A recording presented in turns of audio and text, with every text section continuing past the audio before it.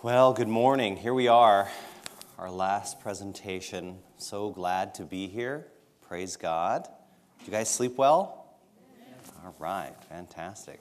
I've slept like a rock here. It's been fantastic. I think I've gotten at least 8 hours, maybe more, every night. It's been a real luxury. I'm very, very thankful. We'll learn about that as a component to longevity in just a moment.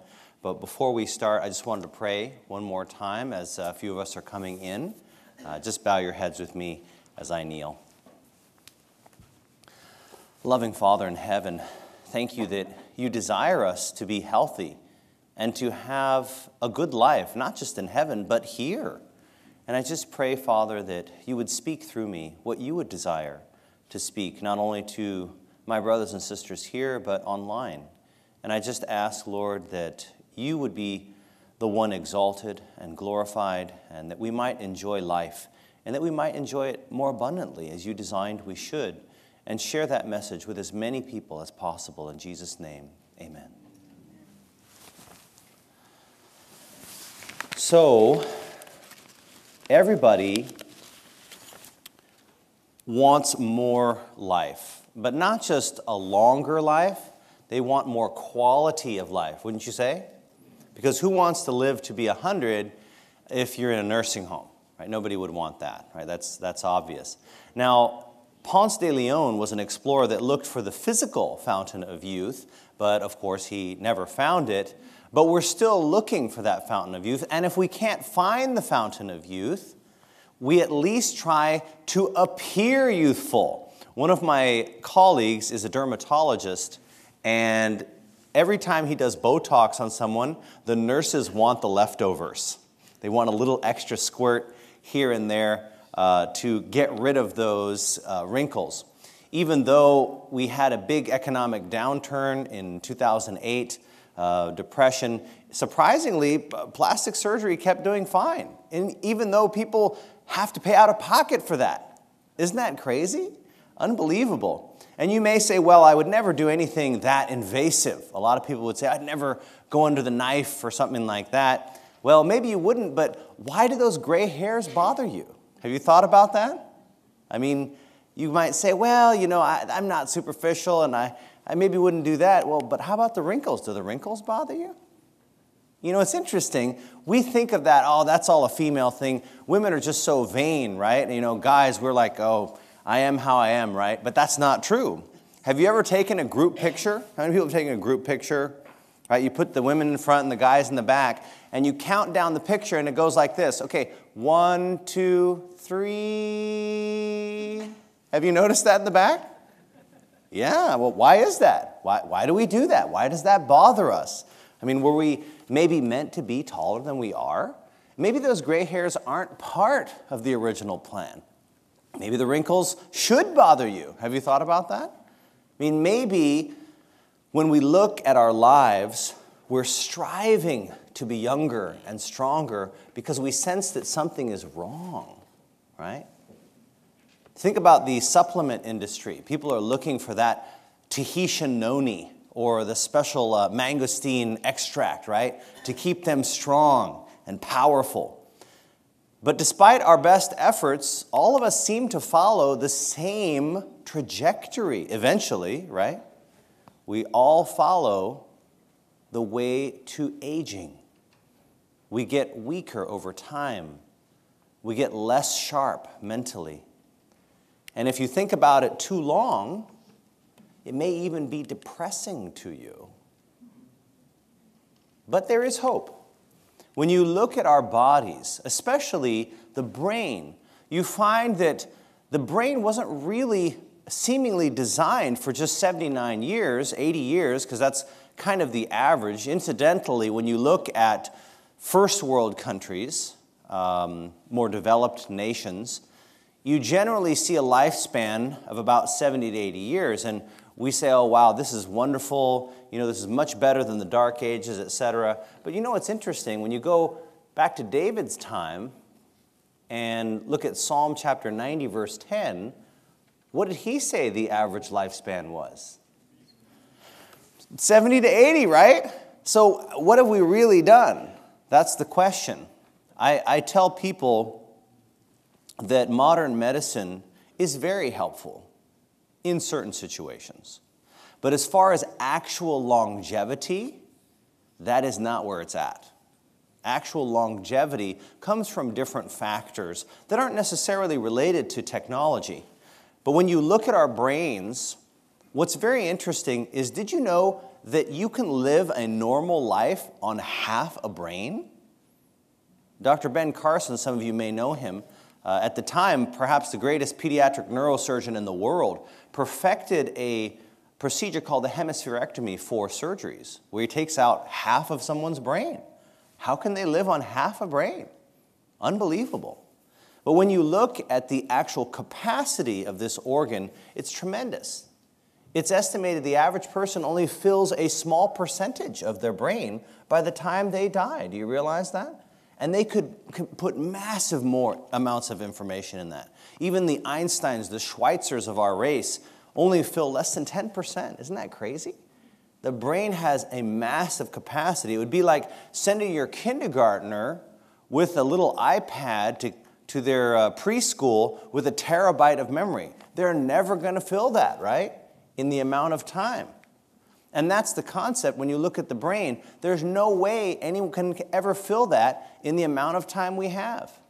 And what's very interesting is that the brain has secrets that really aren't unlocked for most of us. Have you ever heard of people that are idiot savants? Have you ever heard of that? They're able to tell you, for example, my stepbrother can tell you if you say, well, I was born on this day, this year. He's like, oh, you were born on a Wednesday. And he can tell you that instantly. He can calculate that within a second.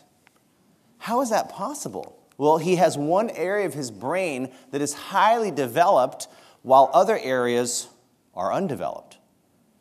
But there are some people that are just savants. Did you know that? They're not idiots.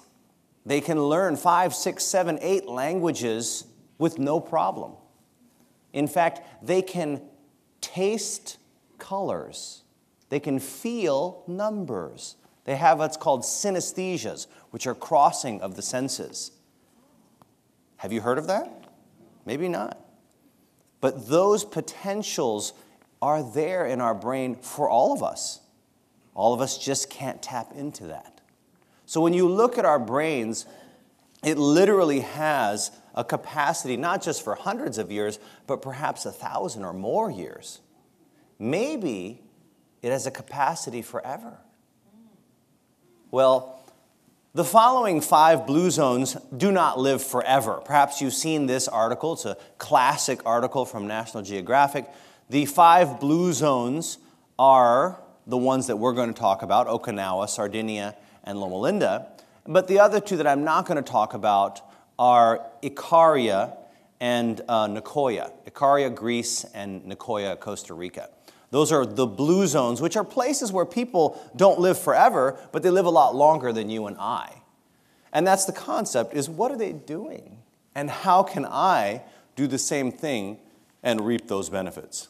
We'll start in Japan, the land of the rising sun. And in Okinawa, we find that individuals not only live to a greater quantity of life, but they have a much greater quality. When you look at the stats, it doesn't seem to be very extensive, but even 2 or 3 years is very statistically significant from a scientific standpoint. They have a lot less of the number 1 killer, which is heart disease, and a lot less breast and prostate cancer, which, although many people who don't smoke, they don't get lung cancer, breast and prostate are still very, very common ways to die. They have a plant-based diet, but they have something very unique called ikigai. Now, what is ikigai? Well, it means the reason you get up in the morning, your purpose, your motto, your theme of life. And that's the question, is what is your ikigai? What is your meaning of life? What is your purpose of life? Now, for Fumiyasu, his ikigai is the Senior Olympics. His favorite event, the pole vault. Any pole vaulters here? Oh, wow. Wow, praise the Lord. That's amazing. Well, but he still keeps pole vaulting. That's the thing. And that's his reason for living. That's his reason for continuing to train and keep himself fit. What about yours? The Okinawans tend to grow their own food, but the interesting thing is they eat a large quantity of food, but they don't really gain a lot of weight. And the reason why is their foods are high in nutrients, but very low in caloric density. When you look at the way that they're doing this, it seems almost effortless. Serie Taguchi, at 104 years old, is enjoying many components of longevity. He's taking a break there, getting some rest in his garden where he's growing his own food, exercise in weeding the garden. And what's interesting, though, is they asked him one question as he was absorbing his vitamin D. The interviewer said, "Well, Mr. Taguchi, can you tell me why the red gloves?" He said, "They're easy to find." The Okinawans also have a social network called a moai, and it's a group of people that go through life together and help each other. And that moai is basically a non-relative group. So non-family members, but people that you are together with on a regular basis, at least 3 times a week, essentially. Anyone have a moai? People you get together with 3 times a week? Non-relatives? Maybe a couple people. That's good. Unfortunately, Okinawa is losing its longevity edge. And of course, that is due to the fall of all modern civilization, the Golden Arches. They have let go of a lot of their traditions in their culture and have adopted a lot of Western ways. Let's go to Italy. To an island off the coast is Sardinia. And in a village called Silanus, you will meet Tonino. Tonino, at 74 years old, I think there's a few people around 74 years old, right? Close. You'll meet him, and he works from dawn to dusk, splitting wood, repairing fences, slaughtering sheep, and he only needs the help of a little cane now. That's about it. You'll also meet a patriarch who's 103 years old, as he presides over the meal of his family. In the Sardinian way, they have one meal with every person they're related to once a week. Any of you do that? Anyone see everyone they're related to once a year, maybe? Maybe once a year? No? But this is every week. What's very interesting is typically who lives longer, men or women? Yes, but in Sardinia, that's not true. In Sardinia, men live just as long as women. And normally, it's like a 4-to-1 ratio for women who reach 100 versus men who reach 100. They have a very active and outdoor life, but some people have wondered if geography helps. If you look at Sardinia, it's an island. If you look at Okinawa, it's also an island. So perhaps it's what's called a genetic incubator. We're going to talk about that a little later. There's also some mental factors with the Sardinians. They interviewed Giuseppe, who's 85 years old. Hopefully he won't eat that in his hand because he's going to lose a little longevity from that, right? But the interviewer said, "Giuseppe, you're 20 years older than the average retiree.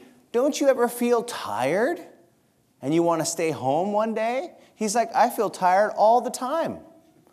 But if I stayed home all day, then I would be sick." That's kind of the opposite of what we think, right? But I can tell you that the majority of us in this world are not going to burn out. Most of us are going to rust out. So Giuseppe understands that. So he works a full day, even at 85 years of age. Sardinia also has some advantages in that their soil has 300% more antioxidants than the mainland Italian. So their grapes are like powerhouses of quercetin and resveratrol, which protect your heart. The other criticism, though, of Sardinia is that if you check their genetics, 80% of them are directly related to the original pioneers of that island. They also, like Okinawa, are losing their longevity edge because obesity now affects 10% of them. That doesn't seem like a high number to most people, seeing as the U.S. is like 36% obesity. And in fact, the majority of us in the United States are now overweight. Did you know that? It's unbelievable. But when you consider that Sardinia, just a few decades ago, had nobody who was obese. Can you imagine that? Not one person. The other criticism is that Silanus, which is the blue zone of Sardinia, only has about 2,500 individuals. So from a scientific standpoint, when you don't have a lot of numbers, it decreases the power of your study, meaning the certainty that this is not due to chance. So that is a problem, because if you don't have a lot of numbers, you can't make strong conclusions. However, here's the real practical question. What about me? I don't live in the country. I don't have my own garden. You know, my parents or grandparents or great-grandparents didn't live to 100. Do I even have a chance to live to 100? Well, actually, yes, because our last blue zone lives in quite possibly the worst air quality outside of China and Mexico City. Smoggy Southern California. But they are a group of happy and healthy seniors well into their later years. One of their champions was Marge Jatan, and here she is, not in the country, but in the middle of the city, where she renewed her driver's license. They actually would not give her the 10-year renewal because she was 100. And they said, listen, why don't we just give you 5 years, Miss Jatan, and we'll see how that goes. She went through that 5 years, by the way, and she still was going strong. Interestingly enough, she was a nurse married to a physician. Her husband actually lived to 98, so he did pretty well, as well as his wife.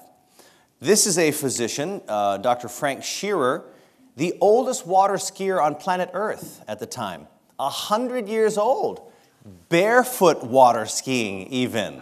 How do you like that? How would you like to be able to keep water skiing into your century mark? He's outlived the average physician by several decades.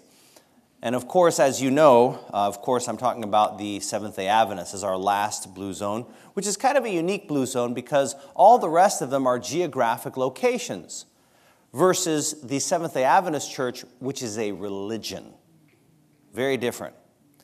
I had the privilege of serving under Dr. Ellsworth Wareham, cardiothoracic surgeon, still doing open hearts at 91 years old.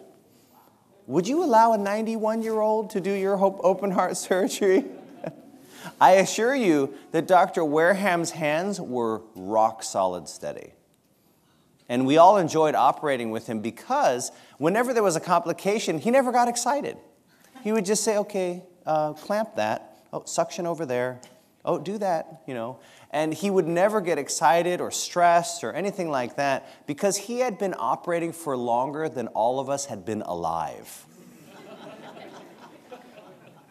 What was interesting, I don't know if any of you know who Sanjay Gupta was, but he interviewed Dr. Wareham for CNN, and he was still mowing his own lawn, living independently, doing great, and he lived well over his hundreds. I believe he lived to 106, so he did quite well.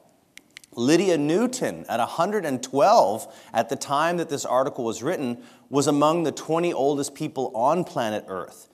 And the author says something interesting. He's like, is it good genes? Is it divine intervention for their people? And he says, well, God may or may not have something to do with it, but their religion does. Seventh-day Adventists aren't a small group, but as far as world religions, they are small. But scientifically, they have large numbers. The Seventh-day Adventist Health Study includes 50,000, 100,000 individuals at a shot. So the power is extremely good for those studies to say that these conclusions are not just random. In fact, you guys have, I think, Michael Greger coming up, right, in a little bit. He's going to be coming and sharing with you guys. What's very interesting about Dr. Greger is he actually promotes the Seventh-day Adventist Church. He's pointed out several times that the Adventist Church is the longest-lived blue zone on the face of the planet. But he's not an Adventist. I'm going to talk about that a little bit later. So the Adventists are different than most blue zones. They're not isolated. They're not in the country, at least not most of them. And they come from all races and not just one typical ethnic group, which is most of the blue zones. The common bond is their religion and lifestyle. So let's look at kind of the best of all the worlds. Generally, a plant-based diet. They don't smoke and generally don't drink. They're family-oriented, and most of them have daily activity, or they should be getting daily physical activity. Here's another secular article, How to Live Forever, from Newsweek. First one, you're female. Second one, you're Seventh-day Adventist. Very interesting, isn't it? I have to confess, this article did not have the giant red arrow that I had placed there for Seventh-day Adventists. But, you know, I think it's interesting. They have other components of longevity. Flossing, how many of you knew about flossing for longevity? Actually lengthens your lifespan. Did you know about that? Anyone before this? Maybe a couple of people? But I want to point out is the little apple at the bottom. Now remember, this is not a flow chart on mental abilities, okay? This is a flow chart on actually just living longer. If you started school later, you live longer? Isn't that interesting? Better late than early. Have you heard of that book? Right? So that's the concept, is this little segment here says you actually live longer if you started formal education later. Now that kind of goes contrary to conventional wisdom, doesn't it? Yeah, get that kid playing an instrument at 3 years old, get him in school at 4, right? Isn't that what they always say?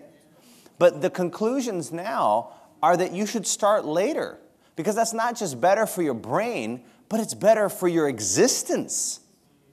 Where did we hear that before? I wonder. U.S. News & World Reports, they published the 11 habits that will help you to live to 100. The first one, very simple. Those who retire expire. So I'm very happy to see some of my mentors still going strong and not retiring. Fantastic. That's how you are going to keep living, I can tell you. Not just keep your mind sharp, but keep your entire physical abilities intact. I want to share this from a personal standpoint. I work with a lot of sick individuals as a physician, and I work with a lot of elderly people. And one group of those seniors is very healthy. Another group of those seniors is very sick. One group of those people are my patients. The other group of those senior citizens are the volunteers pushing them around in the gurney. And of course, the volunteers are healthy, right? Even though they might be the same age, even though they might have all the same advantages or disadvantages. But that's ultimately what I would like to say is, even if you retire from your paying job, I know one of my mentors is here, Dr. Pandit. He may have done less clinical practice, but he's still doing his lecturing, right? He has not given up his ikigai, his purpose for living, and that is why he's continuing to go strong in his ministry. Number 2, flossing every day. Very interesting. You know, I want to share this from a Seventh-day Adventist standpoint. One person came up to me one time and they said, well, flossing's not in the spirit of prophecy. They did. They said that. And I said, well, do you remember what Jesus said to the disciples? I have yet many things to say unto you, right? And you cannot bear them yet. So that's the concept. But I want to just share this kind of remove from the sort of secular aspect and understand this concept of flossing. When we look at the health message, is it available to everyone? Yes. Is it expensive? No. Is it hard to learn, like the basic concepts? No, right? I mean, it's like eat right, drink water, exercise, trust in God, don't worry, right? You know, stuff like that. It's pretty basic stuff, isn't it? And is it cross-cultural? Can it transcend culture? Right? Yeah, you can make a healthy version of kimchi, right? Or a healthy version of every sort of dish, can't you? You can use lemon juice instead of vinegar, right? So anyway, the concept is there's principles in the health message. Because the health message is not getting an herb from a mountain in Tibet, right? That is not the health message. Although people are constantly looking in that, right? Oh, let me just get the right CBD oil or something like that, right? That's always the way we're looking at the health messages. We want the panacea, right? We want the one cure-all, fix-all. We're looking for that pot of manna, and we're going to find that pot of manna eventually, right? But that's not how the health message works, is it? It's something that displays the character of God, who God is. How we work physiologically reveals who God is because he designed us, right? A God that is no respecter of persons would make health accessible to the rich as well as the poor, would he not? He would make it accessible to the intelligent and to the simple. He would make it available to persons anywhere on the earth, would he not? If he was fair and loved his children equally, he would give them equal access. And it wouldn't be something highly complex. It wouldn't be something extremely burdensome, would it? So my argument for flossing is it is just that. Flossing fits perfectly into the health message because how long does it take you to learn to floss?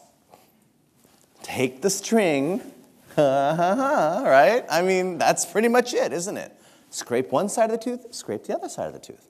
I mean, there's nuances, I'm sure. If you're any dental hygienists out here, maybe you can give me some additional pointers. But it's not rocket science to floss your teeth, is it? Is it expensive to floss your teeth? No, absolutely not. In fact, if you can't afford the floss, you can get some celery, right? Or don't tell your wife this, you can grab your sock and then pull out a little string out of your sock. Just don't let her see that though, right? But anyway, my point is it's simple, right? Everyone can do it. It's cheap. It's available. And you can learn it within like a few minutes, right? So I would say that flossing is perfect for the health message. It's a very simple way of maintaining your health. However, very powerful. When you talk to the principal investigator on the flossing studies, he believes that if he had more people enrolled, he would have shown that twice a day is even better than once a day. And you know, it's very interesting. I can prove to you how this works. Does anyone know how flossing helps your longevity? Anyone know how that works? Yeah, bacteria. I hear a few things. Bacteria where? What's the issue with the bacteria? Oh, interesting. So when you look at your gums and you haven't flossed for a while and then you floss, what happens? You bleed. That's because your gums were inflamed before you did that. And because they're inflamed, the bacteria in your mouth can make their way into your bloodstream, right? and then what happens is exactly what this sister said. You can get like inflammation throughout areas of your body, specifically your coronary arteries, and that's not where you want inflammation because it will lay plaque down and narrow them. So that's kind of the theory as to how flossing increases your lifespan. But you know, you don't even have to understand that. Just floss after you haven't flossed for a while and just smell what was in between your teeth. You will know that that was bad in there. And you needed to get that badness out, okay? Because if you floss regularly, that's not the case, right? But if you let that food kind of sit there for a while, you don't want that stuff sitting around in your body and let alone in your circulation. Number 3, how many people like to invest their money? Have good investments? Yeah, the few people. How many people make 400% on their investments? Anyone? Talk to me later. I want to talk to you and learn. But exercise, as far as actual investment of time, is quite possibly the best investment you can make. When you look at what's called meta-analyses on exercise, that's where they take a lot of studies and they boil them down to one conclusion. Exercise of any kind that you do, right? If you do exercise, you'll live that time that you spent exercising over again and 2 or 3 times on top. So if you exercise an hour a day, you'll live that hour over again and 2 or 3 hours on top of that. Pretty good deal, huh? Yeah, pretty big bang for your buck. And some people will always say, well, what kind of exercise should I do? Or how much exercise should I do? Have you heard people say that? Here's what I'm going to tell you. The kind of exercise you should do is what you're going to keep doing. That's it. It's that simple. Because, at least in this blue zone, the Seventh-day Adventist Church, only 10% of us are active every day. Only 10%. It's very, very bad. So anything you're going to do and maintain is what I'll recommend. And there's ways to add, activity to your life. It's very simple. When you go to the store, don't drive around for 5 minutes finding that parking place like 3 feet closer to the entrance. Just park the car and then walk, right? Don't go over to the elevator, push the button to go down 1 floor. Come on, just take the stairs, all right? That's okay. You can do that. So those are things that can kind of help you instead of getting the ride back, which was very nice. Everybody offered me a ride. I wanted to walk back, right, to where I was staying. Yes, it was dark. Yes, it was cold, but that's fine. I need that after talking all day anyway, right? When you look at the amount of exercise, what they've found is that individuals who are exercising a lot versus those who are sedentary have about 15% greater lifespans. What does that look like? Let's say the average lifespan is 80, right? What is 15% more? Yeah, that's 12 years. That's a lot, isn't it? And those studies looked at people who exercised roughly 600 minutes a week. That's a lot, isn't it? I mean, if you think about it, 600 minutes a week? That's crazy. That's like 10 hours a week, isn't it? If you did it 5 days a week, that would be 2 hours a day. Do you know anyone who works out 2 hours a day? And that's a lot. And the intensity was about 5 to 7 METs. And what is that? Well, for most of us, it's like a small, slow jog. So that's the concept, is that they looked at people that were exercising that much, and the question is, well, what about more than that? They can't recruit enough people to create the studies. That's the problem, right? So the question is, how much exercise is most beneficial? Well, we know 600 minutes a week at about 5 to 7 METs is definitely beneficial, because less than that creates less benefit. But maybe the curve keeps going. Who knows? We do know that certain forms of intense exercise can actually be detrimental. They've looked at people doing marathons, and after the marathon, your immune system is extremely suppressed for a long time, like several days, even up to a week. So there are some forms of extreme exercise that can create problems for your body. But definitely, how many people are running marathons in this room? Probably not that many. How many people online are running marathons? Probably not that many. So what I can say is most of us aren't getting enough exercise, and so we could definitely get more. What's very interesting is when you look at actual benefits, like a lot of people are saying, okay, I understand cardio, I understand all that stuff, but I want to build some muscle, I want to get stronger, I want to do stuff like that. You know what's funny with the best exercises when you look at them? The best exercises are compound movements. And what does that mean? That means exercise where you're using a lot of different muscle groups. And what are those? They're all just work motions. Did you know that? Have you ever looked at someone who's a mason? They're strong. They're solid, right? Why? Because they do deadlifts all day long, right? I mean, that's what they're doing. Squats, deadlifts, pull-ups, bench, military, all of those motions where you're using lots of compound sort of movements, those are all very beneficial in muscle building and building strength. And of course, they happen to be work motions, right? They're all work motions. So we were actually designed for work when you think about it in terms of exercise, but there's very few studies that look at actual work. I mean, they kind of incorporate people who have active sort of work lifestyles, but not really specific. Number 4, what's the most important meal of the day? Breakfast, yes, but most of us miss that, right? The concept is, though, how many of you knew that eating fiber for breakfast was important? Eating a whole grain. Oh, wow, many of you. That's fantastic. How does that work? Well, when you eat a whole grain for breakfast, you control your blood sugar, not just for that meal, not just for that day, but you increase your longevity. Wow, that's pretty amazing. So try to get your oatmeal in the morning, or try to get your brown rice. If you like, are you a savory person? Anyone a savory person for breakfast? Oh, wow, that's great. Try to get your brown rice for breakfast, or whole wheat toast or something like that. And number 5, how many people get at least 6 hours of sleep every night? Not everybody, right? It's hard, isn't it? Some people will say, but I can't stay asleep. How many of you can say that? It's hard to stay asleep that long. You know what I'm going to tell you?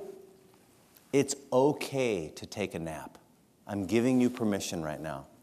I'm giving you permission to take a nap. It's okay to take a nap. There's no problem with that. If you, let's say, sleep, 4 or 5 hours at night, right? You can take a nap during the day. That's all right. That's no problem. And you can add up to at least over 8 hours. Try to do that. Try to get that sleep in, because you don't want to burn the candle on both ends. But the concept is it better to get your sleep at night? Of course it is, right? And the concept there is, think about when you've had the best sleep of your life. What were you doing when you had a really good sleep? Yeah, you were outside, right? You were camping, right? You were on Yosemite trip or something like that. So you were outside, plenty of fresh air, and when you were on that camping trip, when did you go to sleep? Did you stay up till 2 a.m.?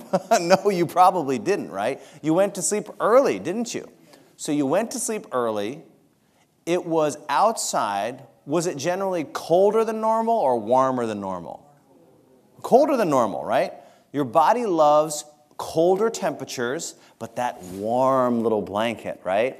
So you're breathing in colder air. You're breathing in fresh air, right? You're outside. You are getting to sleep earlier, right? I think those are pretty good ideas, right? So if you think about those concepts, when you sleep at night, cover your vents, right? Open your window. Get under that nice warm blanket, or if you're married, cuddle up to your husband or wife, right? Stay warm, and you get plenty of fresh air. Go to sleep early, right? When do people go to bed before artificial lighting? Sure, unless you wanted to waste all your wood and waste all your oil, right? You went to bed early, and that's the concept. When we look at the actual hormone profiles when you go to bed, there's actually a spike of growth hormone that occurs at 10 p.m. And unless you are unconscious at that time, you're not going to get that spike. And that hormone is going to repair the damage during the day. It's going to maintain your lean mass, going to help deal with the stressor sort of damage you had through the day. So definitely take advantage of that phenomena. So if you go to sleep at, let's say, 9, would you be unconscious by 10 p.m.? Sure, probably. Hopefully you don't take an hour to go to bed. But I can definitely say from my standpoint, I have to use some little helps because I'm constantly changing time zones. I used some melatonin and valerian last night, and I just was out. I think I slept 9 hours. It was fantastic. But try to get to sleep earlier. Take advantage of the hormonal benefit. Eating whole foods. I hope that's not news for people here. The more you mess around with foods, usually the worse you make it. And this is a concept. Whenever you go to the grocery store, when you walk into the store and you continue to walk straight, very soon you will find yourself in the valley of the shadow of death. On either side will be crinkly wrappers waiting to entice you, right? Have you noticed that? If you walk straight forward, also when you check out, what's nearby when you check out? Death, right? And disability on this side, right? But here's what you do. If you walk into the store and then turn and go all the way to the end, to the outskirts of the store, where do you find yourself then? Produce, right? You find yourself in an actual good place, don't you? But it's hard to get to. Do you know why that is? When you look at the actual profit margin, where do they make the least amount of money off of you? Do you know? Where? Produce, that's right. That's the healthiest portion, but that's where they make the least money. Anyone know what product in the grocery store they make the most money off of you?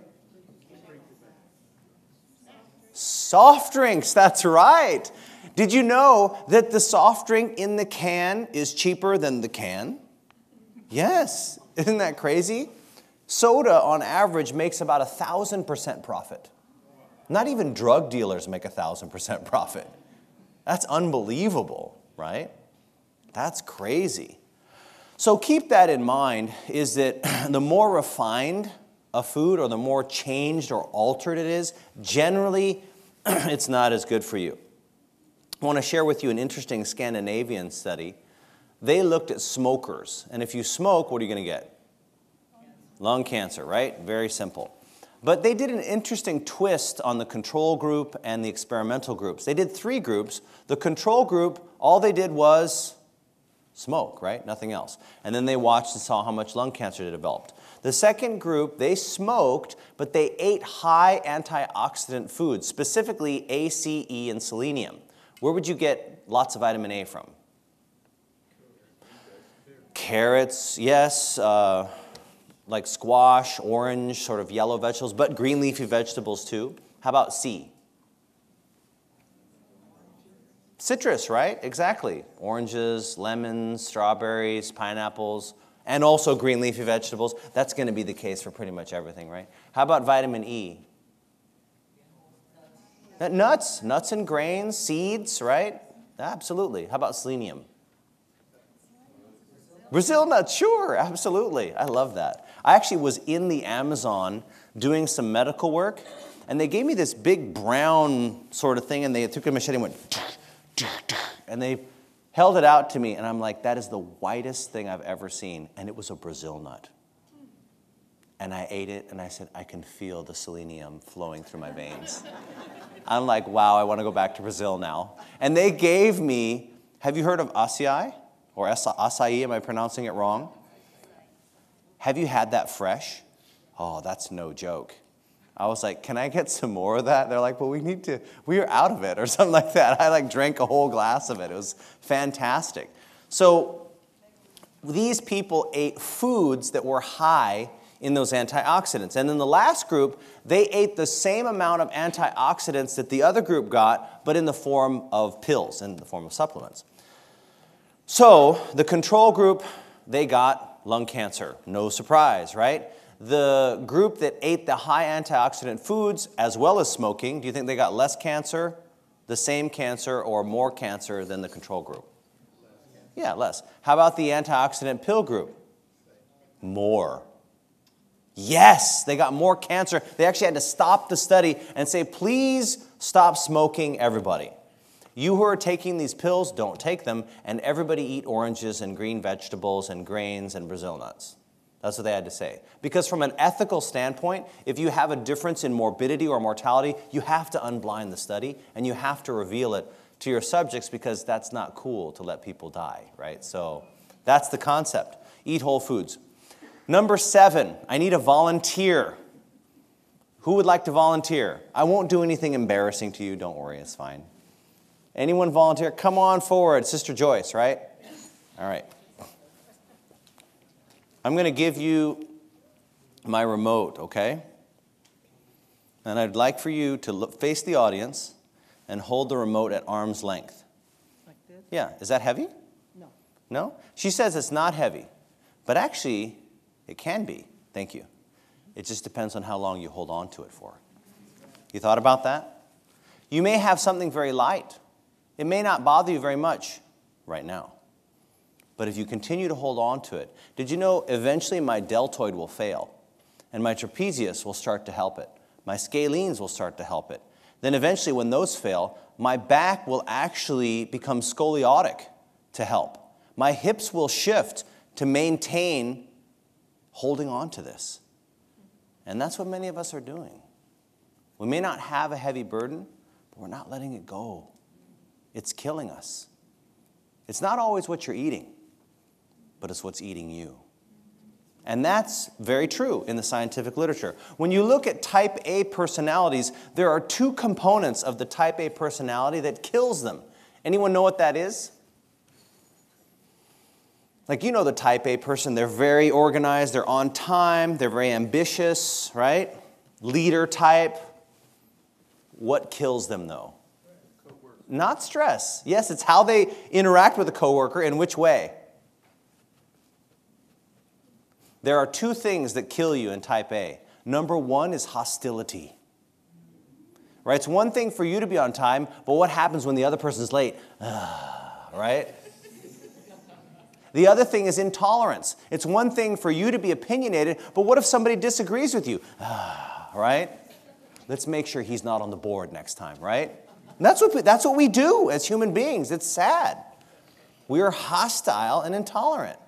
And I'm telling you that when you're angry with somebody, even if you lose your temper for a second, did you know that if you lose your temper and recover in 1 second, for the next 3 or 4 hours, your risk of fatal heart attack goes up 300 to 400%. Bitterness and anger is the poison that you drink thinking it will kill someone else. But it won't. But it will kill you. And that is proven scientifically. Number 8, I have to make a confession. The article, U.S. News and World Report, they initially said, live like a Seventh-day Adventist. But I'm just going to invite the whole world to become a Seventh-day Adventist. That's all right, you know? If each one of us just brought one person into the church a year, did you know that within 7 years, the entire world would be Seventh-day Adventist? Isn't that amazing? Can the work be finished? Yes, of course it can be finished. And is one person a year a lot to ask? I don't think it's a lot to ask, right? But it's amazing. If that happened with every one of us, it would be phenomenal. The work would be done. So average North American, 79 years. Average North American Seventh-day Adventist, 89 years. 10 years longer? That's phenomenal. But then there's individuals like Miss Reichard's mom, right? She's well over 100 and still going strong. Then there's Adolph Graham's, right? I remember he was actually my dean at one point. And I'll never forget something he said. He actually gave me the opportunity. I was needing to work my way through school, which you actually could at one point, but now you have to like sell drugs to work your way through school. It's very difficult, right? Can your students still work their way through school here? Is it hard? It's becoming harder, I'm sure.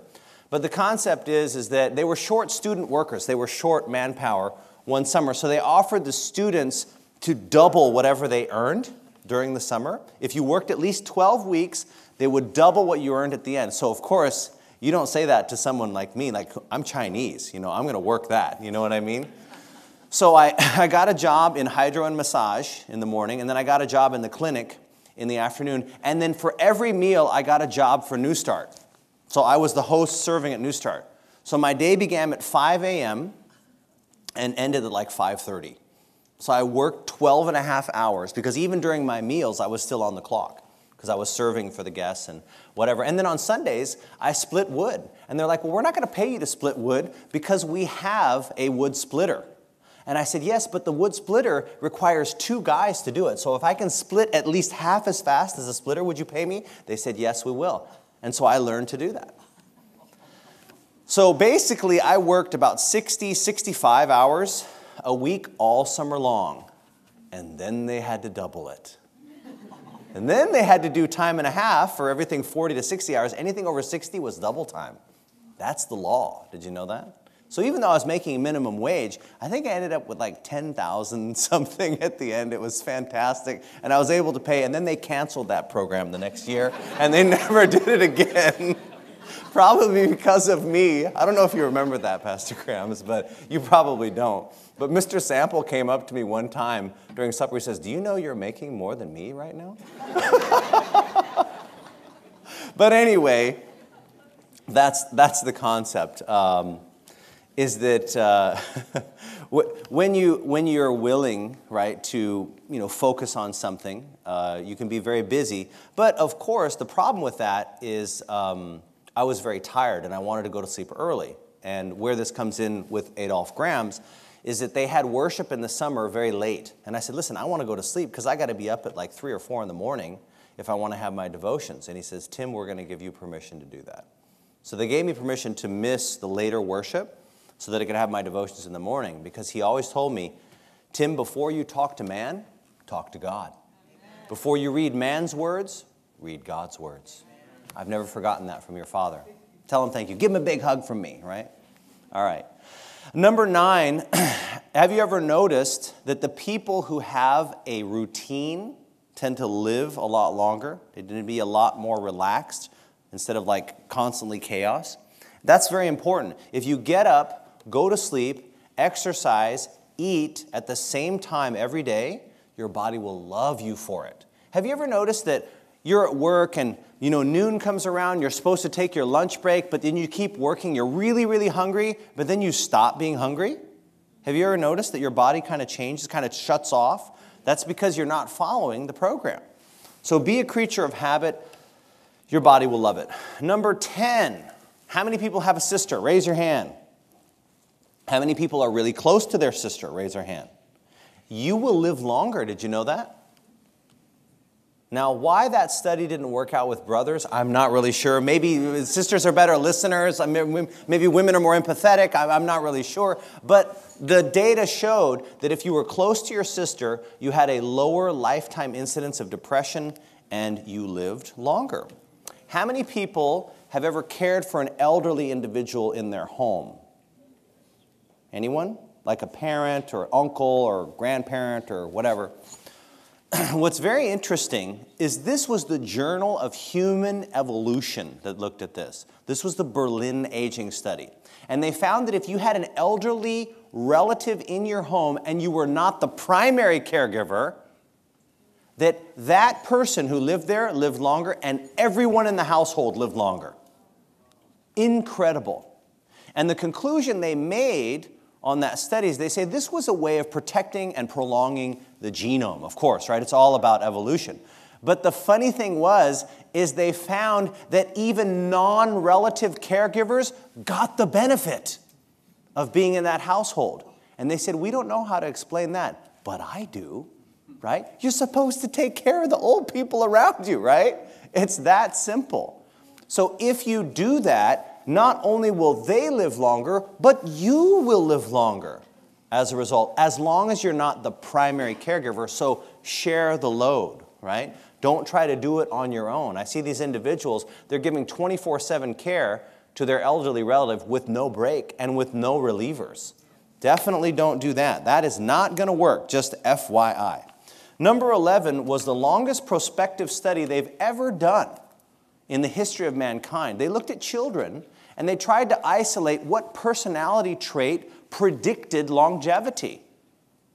So what ended up happening was conscientiousness came to the top. And what is really conscientiousness? Well, it means you say what you mean and you mean what you say. You follow through, right? You don't try to cut corners. It's almost moral in a sense, if you think about it. Conscientiousness. Some people will say, well, they were conscientiousness to keep their doctor's appointment. I don't give myself that much credit. Some people will actually say, what about positive thinking? Have you ever heard about just being optimistic, like seeing the glass half full rather than half empty? Well, here's the problem with that. Oh, look at that. I've got this little mole on my hand. It's fine, right? No melanoma, right? Actually, it's not melanoma, but I'm just using that as an example, right? I fell on my bike and I got like a piece of gravel in my hand, and it's just hyperpigmented after that. It's never grown. But the concept is, do you need to get stuff checked out? Sure you do. Sure you do, absolutely. So conscientiousness. All right, let's take a look at our video. Because what do these three things have in common? You don't have to believe me. You can hear David McLean, who is the photographer of the blue zones, explain what he saw as he traveled from country to country.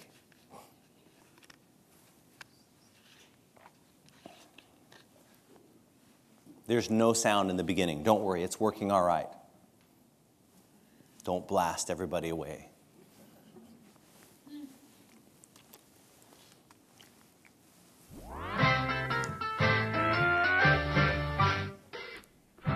So he's going to look at Okinawa, Sardinia, and Loma Linda. And this is kind of what he saw. And just to give full disclosure, David McLean is not a member of any of these blue zones. He has no conflict of interest. He has no stock in Loma Linda or anything like that I'm aware of. He was just the guy commissioned to take all the pictures, and this is kind of basically his take on it and what he learned, which I think is significant because coming from outside the Blue Zones, I think he gives a different perspective than those of us who are a member. My name is David McLean, and I traveled to 3 different cultures of longevity, which are Okinawa, Japan, Sardinia, Italy, and Loma Linda, California. So we went and spent time in each of these places and tried to learn about their cultures of longevity and exactly what it is they're doing to live vital and healthy lives well into their hundreds.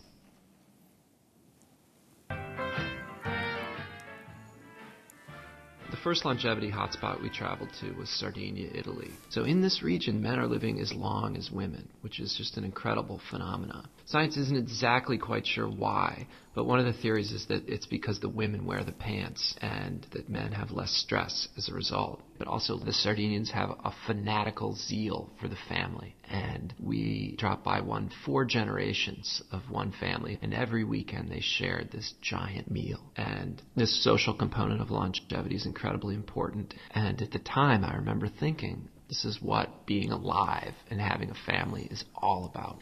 But the cultures of longevity in Sardinia are rapidly disappearing, and the root of them are a move away from traditional natural food in conjunction with a sedentary lifestyle. We spent time with a woman who was almost 100 and her great-granddaughter, and later that day we saw that same great-granddaughter eating potato chips, and we wondered, will she live as long as her great-grandmother? The answer is no. Okinawa is an archipelago in the far south of Japan and home to the longest-lived people on Earth. And we met numerous people who were into their hundreds, who were leading active and very healthy lifestyles. You know, the 90-year-olds were biking and fishing 8 miles offshore with these old diving techniques on the reef. And we met an amazing woman who was over 100. Her name was Kamada, and she had been in a moai. The rough translation is that it's a group of friends who go through life together and help each other. And the energy and vitality that they would get from that, I believe, factored into the longevity equation as well. And the Okinawans have this wonderful word. It's called ikigai, and it translates roughly into the reason for which you wake up in the morning. And all of these centenarians had ikigai, and I don't think it's an accident that that's part of the reason that they're living so long. So one of the cornerstones of Okinawan longevity is caloric restriction. Yet, interestingly, they're eating a lot of food. The trick is that the food that they're eating is all low in caloric density. And that food included these beautiful miso soups that were filled with carrots, seaweed, onions, and potatoes. And like the Sardinians, the Okinawans grew most of the food themselves in their gardens, and they would go to the store for very little. But Okinawa is losing its longevity edge. Okinawa has the highest rate of obesity in all of Japan. And it was quite shocking and somewhat disturbing to see this culture of longevity disappearing right before our eyes. Listen to this. By far the most surprising fact that I took away from this story is that Seventh-day Adventists outlive their American counterparts by about 10 years. What are they doing? Quite simply, the Seventh-day Adventists, who largely populate Loma Linda, California, have a religion that reinforces positive, healthy behaviors. For example, if you're a devout Seventh-day Adventist, you are a vegetarian, non-smoker, non-drinker who takes a Sabbath every Saturday, where for one whole day you have to just unplug. So we met many incredible people there. The most incredible by far was a woman named Marge Jatan, who had just turned 100 and renewed her driver's license. So we went for a cruise, but before we did that, we had to go through her morning routine where she lifts weights and rides a stationary bike. And interestingly, the Seventh-day Adventists are the only culture of longevity that we visited who are not losing their longevity edge. And I photographed a baptism at this church. And I remember thinking, wow, this is the perfect example of how this religion is still growing and carrying forward.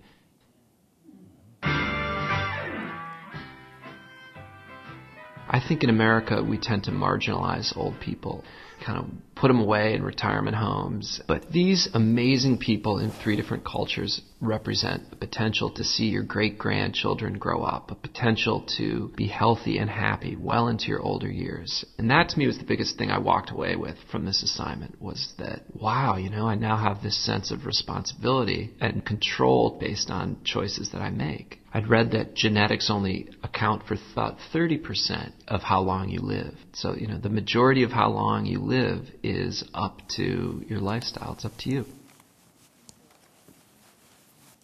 All right. So we'll go back to our presentation. And here's the question. What's the secret? That's what people ask me at this point. Just give me the secret to live longer. I don't want to hear about all that stuff. Just give me the secret. It's got to be diet, right? Everyone always says that. I think it's funny. As Seventh-day Adventists, which most of us, I believe, are here in this audience, we feel like 9 out of 10 illnesses have their origin in non-veganism. But that's not true. 9 out of 10 illnesses have their origin where? In the mind, right? And what's very interesting is the reason why this is not the panacea is because the number 1 blue zone. Anyone know what the number 1 blue zone is? Out of the 5. Seventh-day Adventists. Do you know what the number 2 blue zone is? The meat-eating Seventh-day Adventists. Nobody tells you that, right? But that's the thing, is even the latest Adventist health study, did you know the pescatarians defeated the vegans for the first time? They lived longer. Now, they theorize because, it's because the pescatarians ate less dairy than the vegetarians and this and that moved them ahead, or there's less omega-3s, and they do all this theorizing, right?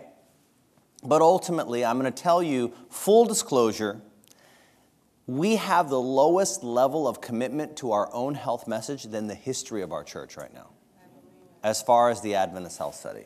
And I'm talking about North America. If you go outside North America, if you're vegan, you're like a kook. You know what I mean? You're like extreme, you're like Reform Adventist or Shepherd's Rod or something, like immediately labeled, right? You're immediately labeled as some weirdo, right? So the concept of it being dietary would be okay if it wasn't for the fact that there are people who are vegan. Did you know that? Hindus, Brahmins, they're vegan. Do you know that? Buddhists, did you know their priests are all vegan? They could look at the longevity edge, but it's not there for them, right? There are whole cultures that are plant-based. Did you know that? Where's the data? It's not there. Right? So it's not all about diet. What about exercise? Well, as I mentioned to you, the top blue zone, the Seventh-day Adventists, 10% of us are active every day? Yikes. Yeah, it's even worse. That's what Mrs. Emerson's saying. So that's the concept. If it was all about exercise, right? Anyone remember Jim Fixx, like way back when? Jim Fixx? He was all about exercise, and then suddenly everybody was like, okay, maybe it's not about exercise, because what happened? He died, right? He dropped dead. And he was active, right? He was running marathons. And they found that he was riddled with plaque, right? He had an MI. So it's not just exercise. Well, what about genetics? Could it be just genetics? Well, here's the concept. When you look at the United States, African Americans traditionally have a higher risk of diabetes, hypertension. But did you know that when they join the Seventh-day Adventist Church, those risk factors go down? Interesting, isn't it? Living testimony right here. Sister Joyce raising her hand. That's me. So fantastic. So how is it that you can gain the benefit of the blue zone without being genetically related? Right? So it's not just genetics. What about optimism? We talked about that. You have to actually have some realism. You can say everything's going great when it's not really going great. Don't ignore the elephant in the room, so to speak, right? The big issue. Well, what about faith? Have you thought about that? A lot of people will say for Adventists, well, you don't smoke, you don't drink, you don't use caffeine. Well, first of all, we do use caffeine now, unfortunately. I think it's about 20% now or more are using caffeine. And some of us even drink, actually, when you look at the actual Adventist health study. But did you know there's another religion that doesn't smoke or drink or use caffeine? The Mormons, right? And they do live longer, but they are not on CNN, Anderson Cooper, Oprah Winfrey, National Geographic, because the data is not that strong, right? If you want to look at it, Bigelow is their principal investigator out of UCLA, and he looks at the Mormon sort of advantage. But what's interesting is they do some things that maybe we would do well to think about. You know, our prophet talks about short fasting. They actually fast once a month. Did you know that? That's kind of a precept of their sort of religion. And we've been told, you know, especially brain workers, we should do a fruit fast for a weekend, right? So faith, yes, but which faith? Right? That's really the question. And is faith in and of itself beneficial to you? It is, but not significantly. Like if you're committed to your religion of any sort of faith, you get about 2 years. But I don't want 2 years. I want like 50 years or more, right? That's the concept. And here's what I want to share with you. The Adventist Health Study is not run by Adventists. The NIH funds it millions of dollars a year. They're not believers, they're atheists. These guys, Greger, Clapper, Barnard, Campbell, all these people, they're not Adventists, just so you know, right? They're Jewish or atheist or New Agers. If you've seen Barnard's wife, she's like left field, right? She's definitely New Age. You look at her cookbook, how it all began, right? So that's the concept. How is it that these individuals are not even part of the blue zone that they are studying, right? Here's the concept. When you look at the difference between populations, you have to look at the difference.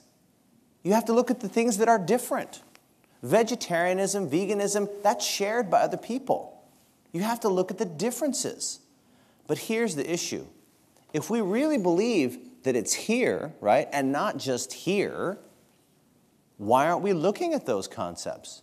But I'm going to tell you right now, the NIH is never going to create an Adventist study that says, how strongly do you believe in the sanctuary? How strongly do you believe that God will not burn you forever in hell? How strongly do you believe in the state of the dead? They're never going to do that. You know why? You don't look at data until you're ready to deal with the results. And what they want, quite frankly, is they want the 10 extra years without God. That's why they're never going to look at those parameters. They never will. And so they'll continue doing the Adventist Health Study till Jesus comes back. And they'll say, oh, wait, do you have forced air heating in your house? They'll look at all these things, trying to find that magic bullet without God. But here's the thing.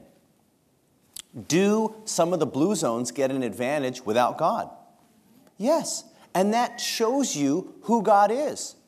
God is merciful and gracious to those who follow his precepts, even if they don't believe in him. Right? Do the Sardinians get an advantage? Sure they do.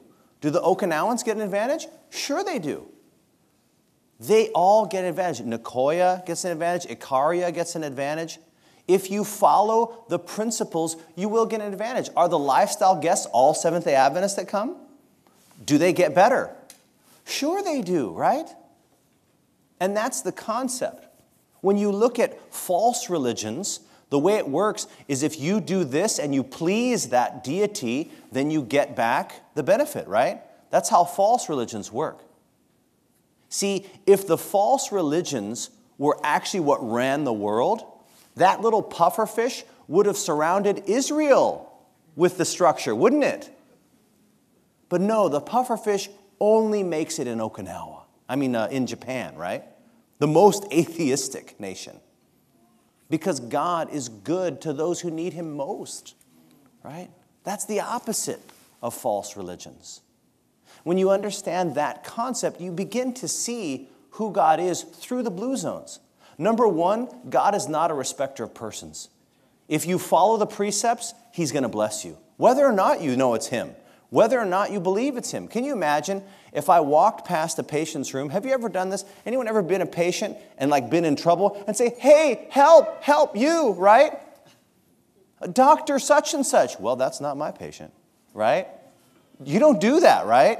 You say, hey, room 3, who's got room 3? They're in trouble or whatever. Or you come in and try to help them. People call out to God all the time. They may not call him the right name, but do you think he helps them? Yes, of course he helps them. Of course he does. So from the blue zones, we learn that God is not a respecter of persons. He will bless and benefit those who walk in his ways, whether or not they believe in him. But here is the real kicker.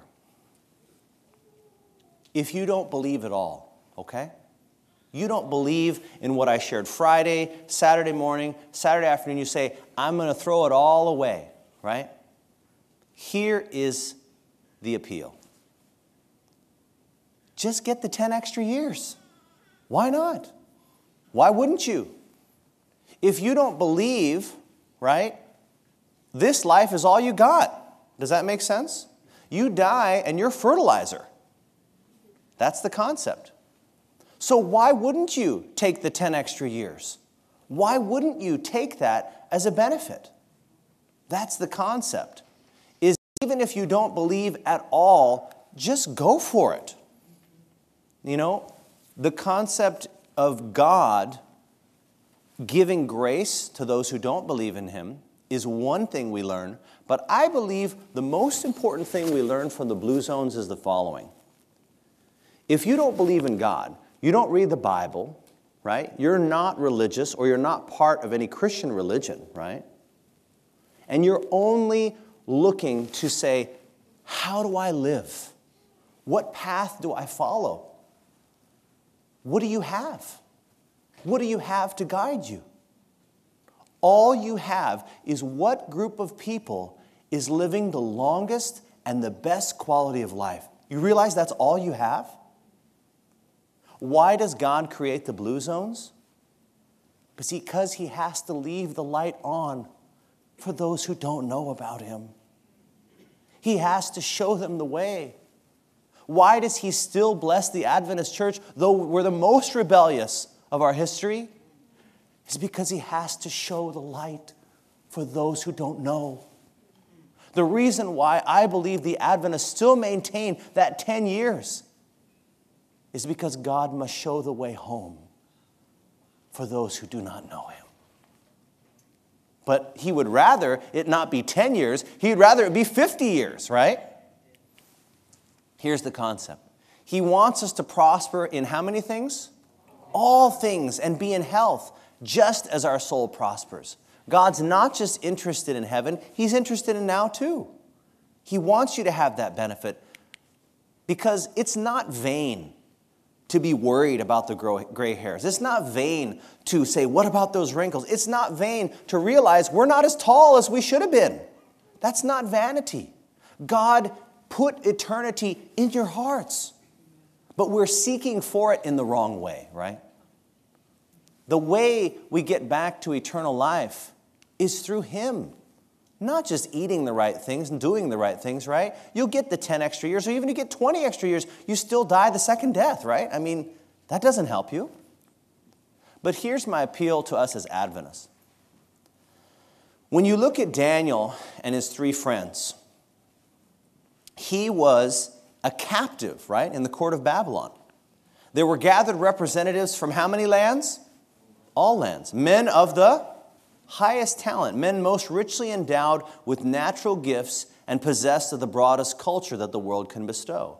Yet among them all, the Hebrew youth were what? Without a peer. What does it mean to be without a peer? There's no equal. There's no one even in your dimension, right? But the thing is, when she says they were without a peer, she doesn't first say, oh, they were spiritual. Do you realize that? The first thing she mentions after that is in what? Physical strength and beauty. In mental vigor and literary attainment, they stood what? Unrivaled. The erect form, the firm elastic step, the fair countenance, the undimmed senses, the untainted breath. I can tell you, I have people like when I'm talking at the door, sometimes I'm like, okay, I need a little bit bigger bubble, brother, or something like that. The untainted breath, all were so many certificates of good habits, insignia of the nobility with which nature honors those who are obedient to her laws. Do you realize what this is saying? Daniel, Hananiah, Mishael, and Azariah, in Babylon as captives, they were showing the way home.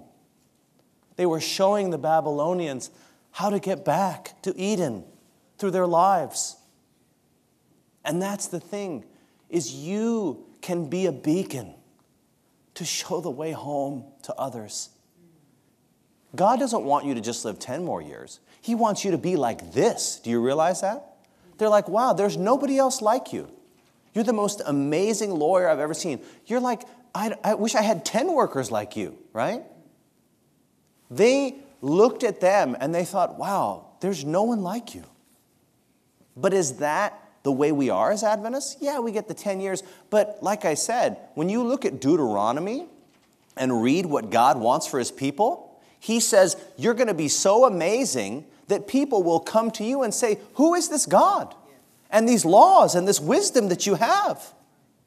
Do you know why that would happen? In a group, a cohort of millions of people, how many sick people were among them? How many diabetics? How many vascular disease? How many cancer cases? It says not one feeble among them. Do you realize that? If we had a disease incidence and prevalence of 0, do you think that would get the world's attention? Yes, it would. You would be the wonder of the world. You would be the head and not the tail. So my appeal to you as a Seventh-day Adventist, if you are a Seventh-day Adventist, will you show the way home in your life? Because they won't believe anything else, right? They'll just look at your life and they'll say, wow, I don't have any friend like you. I don't have any friend that's as honest, has integrity, who's as strong, who's, girlfriend, what program are you doing, right? That's how they're going to be drawn to us, is the health message, right? And also the way we treat them. So that's my appeal. If you're a Seventh-day Adventist, my appeal is let's be like this. Not just so we can be, oh wow, we're so strong and we're this, whatever, right? But to show the way home for those who don't believe.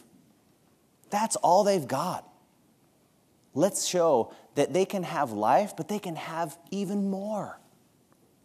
How many of you can think of one area in your life that you could probably improve as far as the health message? You know what it is, and I would like to appeal to you. If you would like to say, God, give me grace to improve in this area, not just for myself, but so that I can be a light on the way home for those who don't know the way. If that's your decision, please stand with me as we pray. Loving Father in heaven, you have placed eternity in our hearts, a desire to live, not just longer, but forever. The reason why the gray hairs and the wrinkles bother us is because they weren't part of your plan. Your plan was for us to live forever and to live forever young. To live in the light of day when night would never come. This world was not your plan. Disease was not your plan. Aging and death was not your plan. But Father, how can we show the world? How can we show them the way? They don't know you, Lord. They don't read your word. We may be the only Jesus that any of them ever know. Lord, help us by our lives to live in such a way to show them the true path home, to show them that this is the way to life and to life more abundant. Lord, thank you so much that despite our rebellion, you have kept us as the #1 blue zone, as that light home for the world who only believes in science, who only believes in secularism. They look and they see that there is a people who lives longer and stronger. May they have a desire to learn more, Lord. May they have a desire to come. Maybe they come just for the 10 years, Lord, but may they stay and find life eternal. Lord, you've seen those of us who are standing, and we ask that you would use us as beacons to light the path to come home. Not just for 10 years, Lord, but for eternity. In Jesus' name, amen.